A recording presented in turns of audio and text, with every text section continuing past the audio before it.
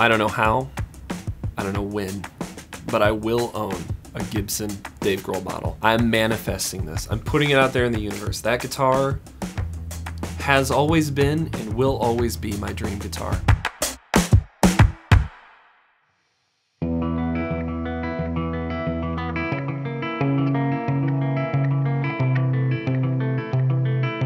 Since my last video, I've been searching. Searching for a deal, searching for an opportunity, searching for my dream guitar. After 4 months of scouring every online resource that I could find, I came across this.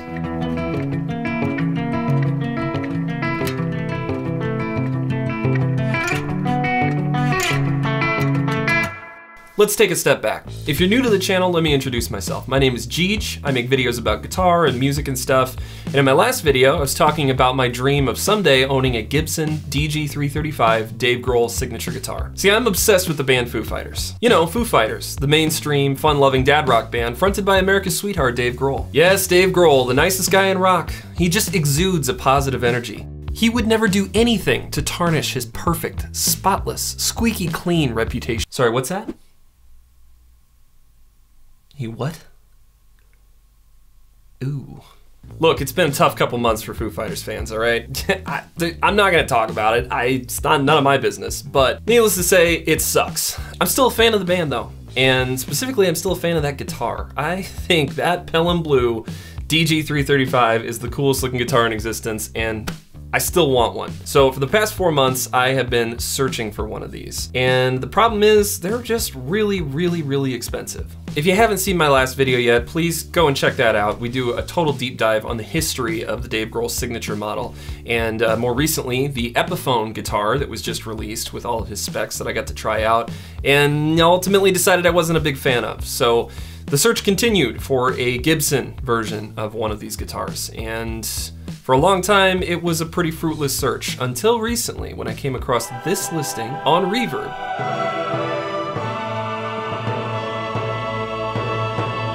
Now, to the untrained eye, this is a Gibson DG-335, right? It's Pelham Blue.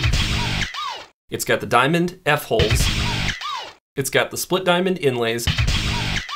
And it has the 6-in-a-line Firebird headstock. Basically, for all intents and purposes, this is a Gibson DG-335, but it's not, and that's weird. Here's why. If you email Gibson, the custom shop, right now and say, hey, I'm gonna throw $10,000 at you, I want you to make me a one-off custom DG-335, they won't do it. Gibson has a rule in place that says they will not custom build any guitar that matches closely the same specs as a recently released artist model. And this is to preserve the collector's market, because if they suddenly just start pumping out more of these DG-335s, then the guys who are sitting on them and trying to get $20,000 for their guitar, they're gonna get a little bit mad. So even though technically this shares all the same cosmetic appointments and all the same specs as the DG-335, this is listed as a custom shop Trini Lopez reissue. If you remember from my previous video, we discussed all the similarities and the differences between Dave Grohl's signature model and the standard Trini Lopez guitars. So that's why this one is really unique. And we'll dive into some of those specifics a little bit later, but there's some confusion there. So again, to the untrained eye, it looks like a real Dave Grohl signature model, just without the signature. And without the $10,000 collector's premium attached to the price. So how does this exist? The secret is the international market. Gibson sometimes makes what they call pre-sold limited runs of these guitars that are shipped out to international music retailers, specifically the Japanese collector market. They get all these cool guitars that us in the States aren't able to buy new, because there's a huge collector's market over there. So for whatever reason, one of the Japanese music stores was able to order a limited run of this guitar, and it changed hands a few times, and suddenly ended up for sale. I wasn't even aware this guitar existed until a couple years ago when I saw a couple listings for these pop up on Reverb.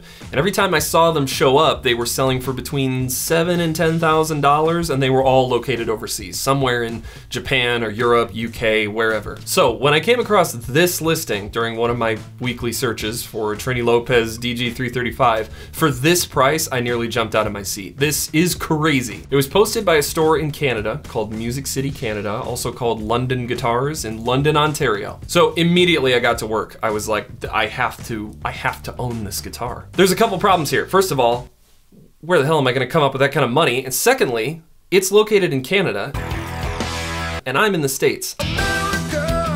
I've never imported a guitar before, so this might be a little sketchy. So we're gonna take this journey together. We're gonna see if it arrives, and if it does, we're gonna do a review. Spoiler alert, of course it's here. You clicked on the thumbnail, let's go. Okay, so on to the tasks at hand. First of all, how am I gonna come up with $4,800? Well, if you're a musician like me, and especially if you're a guitar collector like me, you know there's usually one way to get the cash for a new guitar, and that's unfortunately to liquidate some of your other guitars. Now, if you've seen my videos before, you may recognize the red Gibson Trini Lopez that I've had featured. Beautiful guitar. It was a 2014 model, one of 250 limited edition Memphis run, super sweet guitar. It was the first opportunity I had to own a real Gibson Trini Lopez, and I had it for a long time. Listen to me, speaking in past tense, I'm still so sad about this, but it was a red one, and as we'll discuss later, one of the things that I didn't care for about that guitar so much was the trapeze tailpiece on it.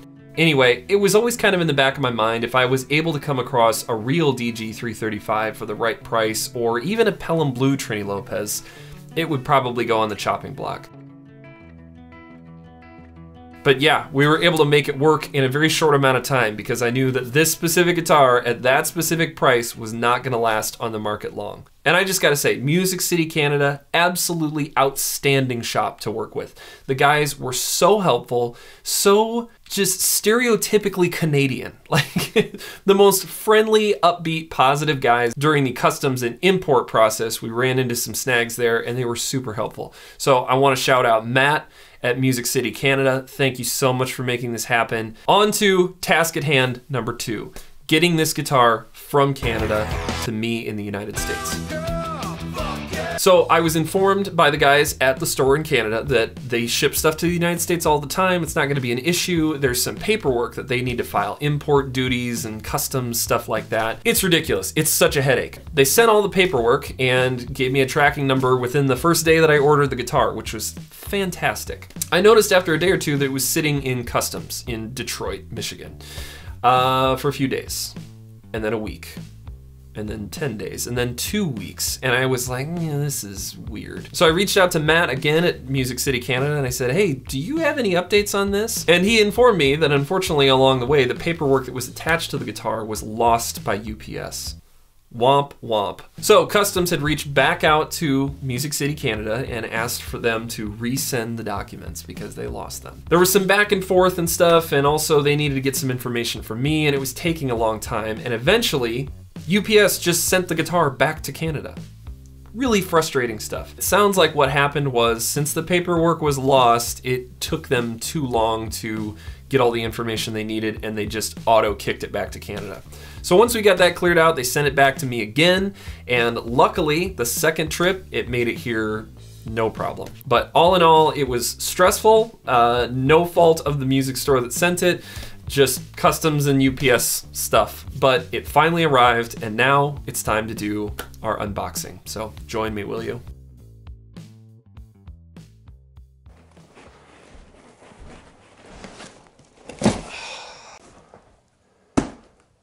It's finally here.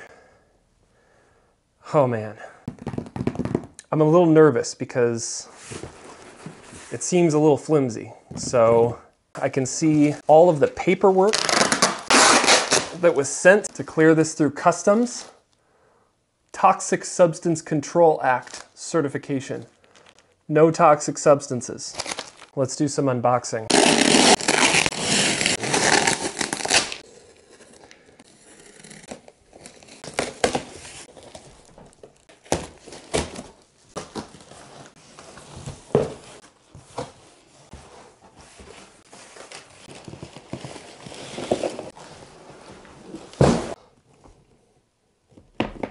Okay, we're going handheld here.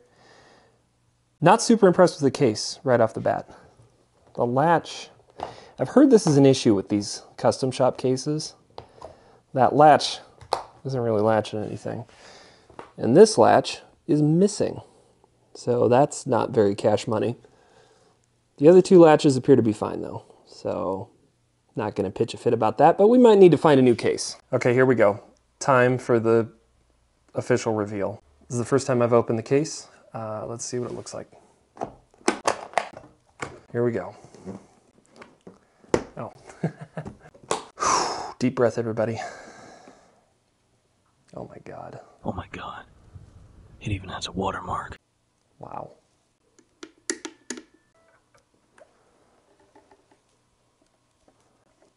That's heavy.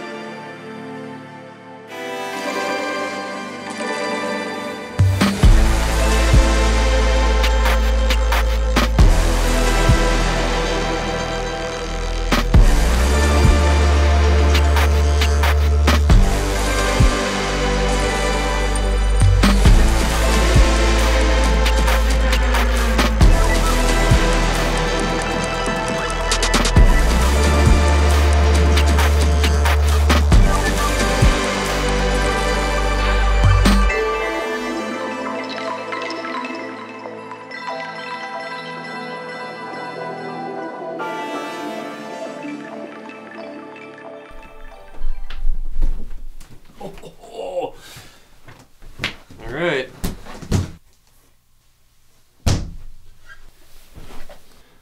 It's finally here. Let's take a look. Yeah, first of all, gorgeous. Oh my God. Not to be dramatic or anything, but this is maybe the most beautiful guitar I've ever laid my eyes on, and it's mine. Sorry. Freaking out a little bit.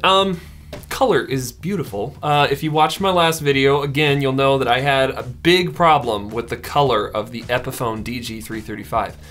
Pelham blue is a hard color to get just right, but when you do, dude, look, just look at it. It's beautiful. It's got the nitrocellulose finish on it, which is very comfortable in the hands. That was another thing. The polyurethane on those Epiphones is just, feels like plastic, and it affects the playability. I'm not one of those guys that believes like the finish of a guitar affects the tone. It's more the feel and how it plays and feels in the hands. And like I mentioned in the last one, the nitrocellulose finish on a Gibson guitar makes it feel like a nice guitar. It just feels different in the hands. Okay, so let's run through some specs here. This has custom buckers, which is slightly different than the Gibson Dave Grohl and the Epiphone Dave Grohl. The DG-335 comes with burst bucker 1 and 2 or burst bucker 2 and 3, depending on which run you get. These are the Gibson custom buckers. They are unpotted, and they're, I want to say, between 7 and 8K ohms. So not super high output, but God, they sound good. Holy cow. Really great pickups. ABR1 bridge, just like the DG-335, and this is the big difference. Check out the tailpiece. Okay, like I mentioned before, the big difference between a DG-335 and a Trini Lopez is the tailpiece. On the traditional Trini Lopez guitar, they have the trapeze. The issue that I have with that is a trapeze tailpiece sets the strings further back from the bridge. So there's much more string here leading to the tailpiece. Does that make sense? You can see it in the photo. Two problems with that. Number one, your break angle over the bridge saddles is much shallower. So the string response doesn't feel as tight. It's a little bit looser. And if you're really digging in, if you're playing some heavy riffs and stuff, one of the problems I encountered with my old Trini Lopez was I would pluck the string so hard it would pop out of the bridge saddle because there wasn't enough downward pressure on the bridge. The other problem with the trapeze tailpiece is that with all that extra string length there, if you do like a quick, if you hit the note real quick, you get all this like sympathetic ringing behind the bridge because there's all this extra string length there. So I used to stick a piece of foam under the strings on my old Trini. So I can only assume when Dave was speccing out his signature model, he requested a stop tail bridge for the same reason. That's why this guitar is so unique, is most of the time the Trini Lopez reissues don't have the stop tailpiece. That's what makes this so similar to a Dave Grohl model. The other thing that's different, and this is something that's taken me a little while to adjust to, the neck on this is very thin. I'm a big guy, I have big hands. I prefer guitars with a really thick, chunky neck. The Gibson DG-335 and the Epiphone DG-335 both have really big, thick necks. This is more like a traditional 60s style Trini Lopez. So it has a thinner neck profile and it also has a thinner nut width, which means the strings are a little bit closer together. I would say that's the one spec that I'm not as excited about. I wasn't expecting that because I played some of the other Trini Lopez reissues that had been released recently and they have thicker necks on them. So I was expecting this to be a little bit of a thicker guitar neck, but it is very thin. Still extremely comfortable to play. The setup on this is immaculate. The truss rod is completely straight. The action is nice and low, just like how I like it, and it's smooth, easy to play. Great playing guitar, great sounding guitar. I wish the neck was thicker, but every other spec on this is exactly the way I want it to be. The one other thing that is slightly different from the original Dave Grohl model, binding on the F-holes. They did include this on the Epiphones, but on the original 2007 and 2014 runs of the DG-335, they don't have the binding on here. Kind of a neat spec. I sort of like it, especially now, like holding it in my hands and like seeing photos of it up close. Like it's blinged out a little bit more. I think the binding is pretty classy.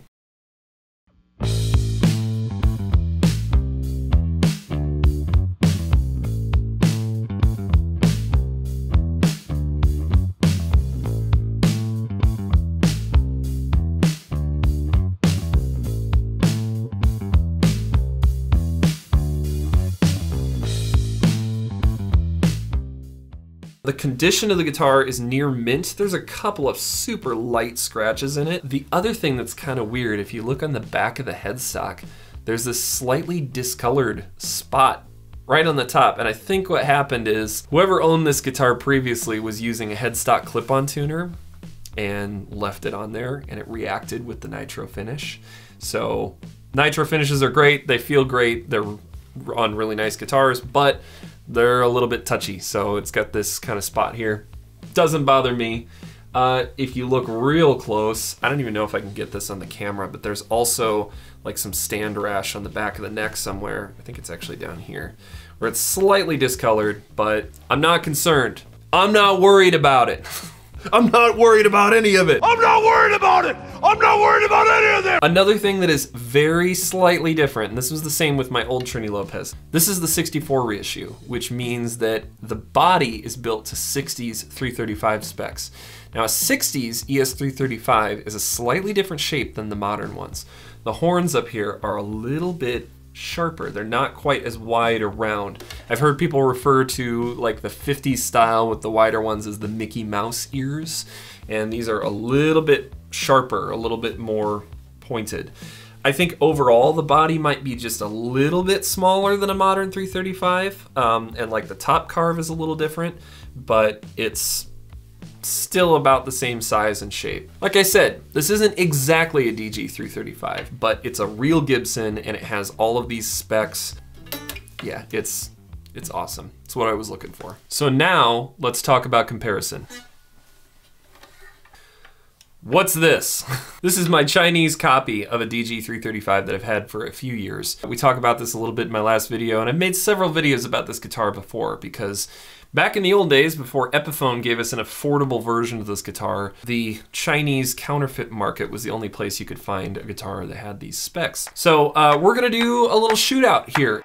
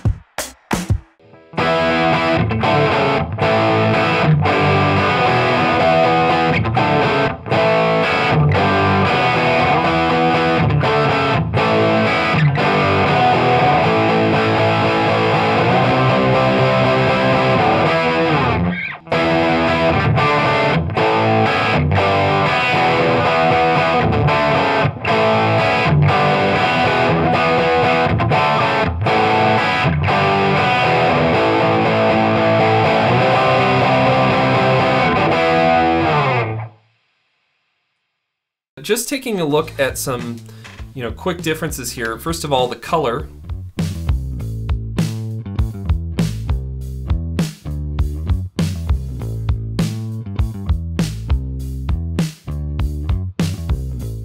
That Gibson Pelham Blue, everyone struggles to replicate it, even Epiphone. Shape of the body, you can see this one has the slightly wider set horns than this one. Again, that's the 60s style reissue body. Headstock shape, didn't quite get that right. That's real common with any sort of Chibson quality service stuff. But playability wise, you know, there's no comparison. I mean, it's legitimate real Gibson versus counterfeit. And like, okay, how do I say this without sounding like an ass? Like, I'm comfortable enough with my ability to play fairly well on just about any guitar. I mean, if I can get this set up at least halfway decent and put some decent pickups in it, I can make this sound pretty good. From a purely comfortability standpoint, like the Gibson is just much better, and like you can play even that much better with a nice guitar. But you know, comparing the two side by side, it's very obvious there are differences in the quality of construction and the quality of the components. Even though I've replaced a lot of elements in this guitar, this just has a better sound and a feel and look, if we're being honest. Oh my God, JEEJ, shut up and just play the guitar. Yeah, that's right, I see you. I see you. I'm putting a timestamp here because I know you guys are just gonna skip all the yapping and just wanna hear me play it, so here we go.